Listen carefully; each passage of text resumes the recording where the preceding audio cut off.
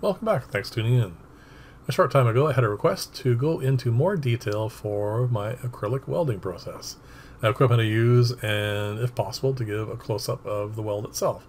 So I'm going to try and do that here for you today because a lot of the other projects I have on the go aren't quite ready yet. And this is relatively straightforward, and hopefully I can give those details that they wanted. So, acrylic welding is a chemical weld. What happens is you put a solvent between the two parts of the joint. The solvent will dissolve the acrylic on both sides and then evaporates. And then after it evaporates, the acrylic solidifies again, and that forms the weld. The chemical I use is methylene chloride because, well, I'll go into all the properties for it as we go along. You can get, I think, Welding, which is also another name brand that you can get for this same process. I don't care for Welding. It reeks. I mean, this stuff smells bad enough, but Welding is really strong, and I just don't care for it. And the other reason why I don't like it is they add something into it to slow down the evaporation process. So what happens is it just takes longer for the joint to set up. As you see this happening here, it is very quick, which means, of course, you have to have everything where you want it before you apply the methylene chloride, but at least it doesn't take very long to actually go through and do a bunch of welds. So I use a syringe because, well, if you go to a plastic shop and get methylene chloride, they'll supply you with a little bottle with a metal tube, and you squeeze the bottle, and it's the same process, but squeezing the bottle is very inaccurate, and if you get any more than you need in the joint, it just puddles and ends up disfiguring the acrylic because it will dissolve anything it touches. It drops whatever, and it is, like I said, it's not precise at all.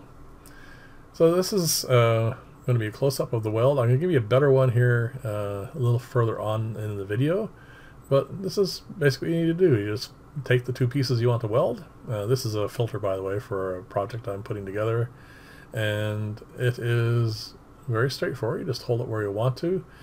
You can tilt it a little bit back if you like, but it wicks really well, so it's not really that necessary. But like I said, you got to make sure you have it exactly where you want it before you apply. You do have literally, a few seconds to move things around afterwards, but it will cause bubbles in the joint, and then you end up with, well, an unsightly joint. And that's as quick as that is. You can still break that open and re-weld it, but again, like I said, you end up with an ugly joint. And that's pretty much all there is to acrylic welding. Use a high-grade acrylic. Don't use any of the other polycarbonates. It will work on other polycarbonates, but I find it's not as nice. So yeah, this is not the highest grade you can get. You can get cast acrylic, and that is harder and also welds much better, but it's also a lot more expensive. And whenever I do welding, like you can see all these pieces here, I try to assembly line it, because once you're all set up, you want to go through as much of it you can as possible. The reason is the methylene chloride is corrosive to the rubber stopper, and if I leave it in there too long, it will start to deteriorate and fall apart.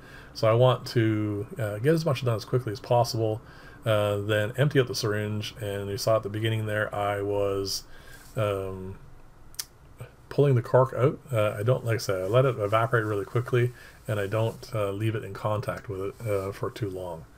And so this is the absolute close-up I can get.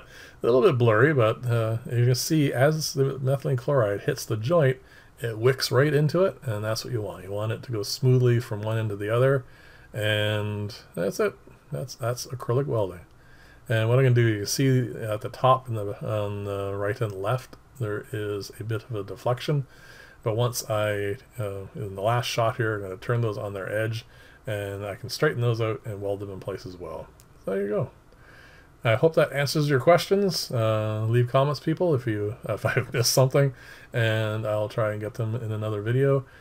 I think this is probably the last time I do a standalone for this, but I will be doing lots of acrylic welding. It's a very easy process, and I find it extremely useful.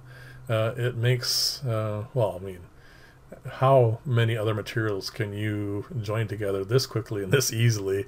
And I find also the containers are really quite useful. So anyway, thanks for watching. I'll see you in the next video, and bye for now.